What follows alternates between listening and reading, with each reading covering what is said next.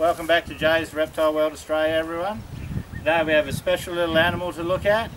It's actually a Joey eastern grey kangaroo. So its mother was actually killed on the road, and Brian and May have actually rescued the Joey, and they're going to take it to a wildlife carer. We just want to put it on film so everyone can have a look before they take it to the wildlife carers. This is Brian, everyone, May's father.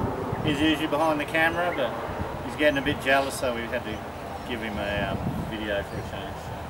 So this is your little Joey here, eastern grey kangaroo. A beautiful little animal. Let me give you some of the seats. What do you call it, May? Rocky. I'll hear the name. There he is there. So he's just starting to get a little bit of fur. His mother was killed on the road.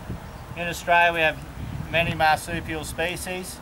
Marsupial is an animal mammal which has a pouch, and they keep the babies in the pouch. So you see there, all they want to do is climb into mum's pouch. So you use a bag as a pouch, they climb straight back in, and then I urge everyone to check any dead kangaroos, wallabies, possums, anything on the road.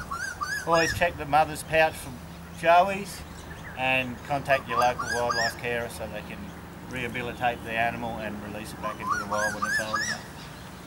Beautiful little animal. They can often bond with their owners. So a lot of people love being wildlife carers. So gives them a real great satisfaction. Beautiful animal. May and my daughter Grace just love it, don't you? Beautiful little things. See there? Second largest marsupial in the world, largest being the red kangaroo from Central Australia. The eastern grey is found over a large portion of eastern Australia, whereas the red kangaroo is found over central and western Australia in the desert regions.